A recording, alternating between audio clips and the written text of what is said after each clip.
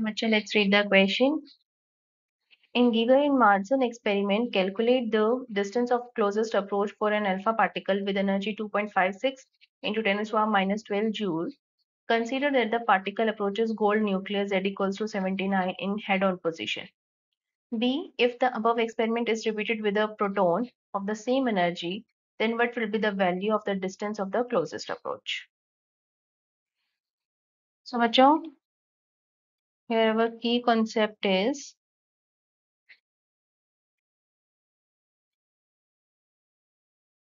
distance of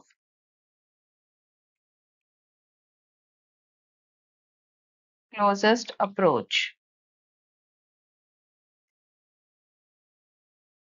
R naught is equal to 1 by 4 pi epsilon naught Z1e into ZE upon kinetic energy, where Z1 is the charge on the particle and Z is the atomic number of the nuclei.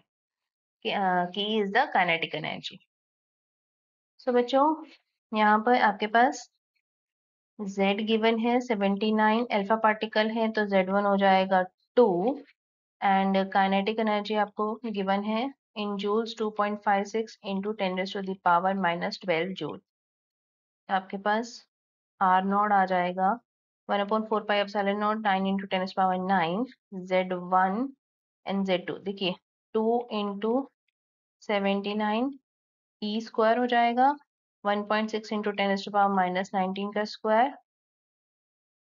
Upon 2.56 into 10 raised to the power minus 12. R not किसके बराबर है 9 into 10 raised to the power 9 into 158 into 2.56 10 raised to the power minus 38 upon 2.56 into 10 raised to the power minus 12. ये cancel हो गया. We will get 14.77 into 10 raised to the power minus 15 metre, जो कि हो जाएगा 14.77 फर्मी. तो ये आपके पास ए पार्ट था. बी पार्ट में आपको बताना है अगर हमने इसे रिप्लेस कर दिया, अगर हमने इसे रिपीट किया विथ प्रोटॉन. देखिए प्रोटॉन होगा for proton charge would be 1. That means are not इस केस में क्या हो जाएगा फर्स्ट वाले का हाफ.